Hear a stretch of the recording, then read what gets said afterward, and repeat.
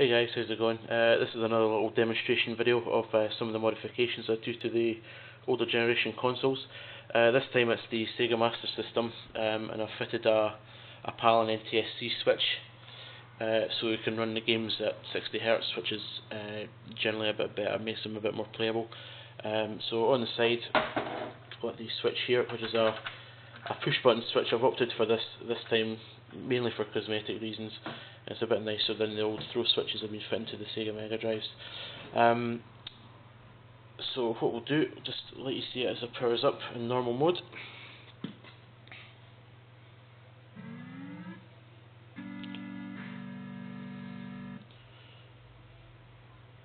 So this is currently doesn't have a cartridge in it. This is one of the later Mark ones that has the built-in games. I bought this actually from a guy on eBay who told me that it didn't have any built-in games, so I was thinking that's fine. The older ones are actually easier to modify than this particular one, because with this one you have to start lifting pins off chips and everything, and it's a bit heart stopping at times. But yeah, so I'll just power it off, hit the switch, power it back up. And as you can see, it's a bit faster. Screen's a bit bigger as well, and you can probably tell with the display isn't flickering as much with the camera. So that's pretty much it.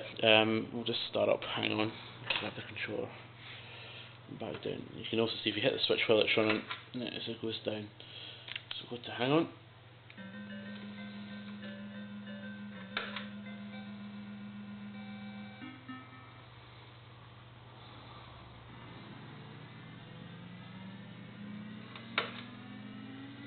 And you can see as we're switching back to PAL, it's slowing down a bit, up to NTSC, much nicer.